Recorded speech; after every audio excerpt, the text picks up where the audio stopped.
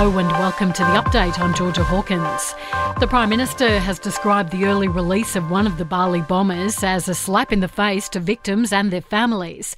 Umar Patek is expected to walk free within days, having only served half his 20-year sentence for his role in the 2002 terrorist attack.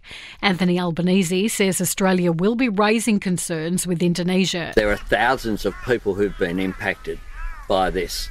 And certainly the Australian government will be conveying diplomatically, very clearly our view of this.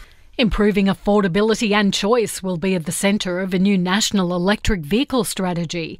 The federal government is partnering with the states and territories to fast-track the transition to low-emission vehicles.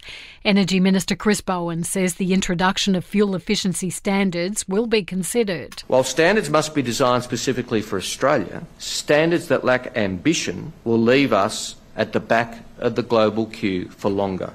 We do need to aim for as close to best practice as possible. The presidents of Russia and China will reportedly attend the G20 summit in Bali.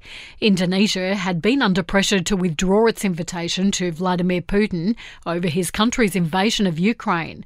Ukraine President Volodymyr Zelensky has also been invited to the November gathering.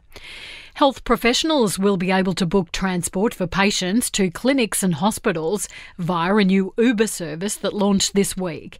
Uber Health allows doctors to book rides and pay for the fare without patients needing to use the app. And Apple has identified a major security flaw which could allow hackers full access to your personal device.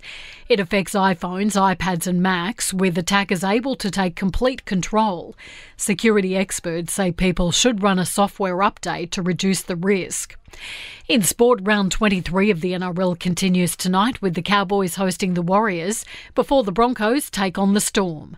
In AFL, the Swans have named an unchanged lineup to face St Kilda, where they can wrap up second place with a win.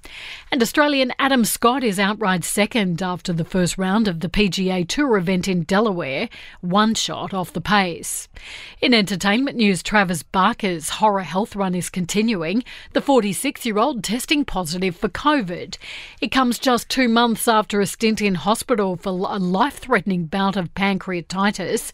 Travis is currently on tour with Machine Gun Kelly and travelling with wife Kourtney Kardashian. No word on whether she too is positive. And J-Lo and Ben Affleck have been seen doing some last-minute shopping with their kids.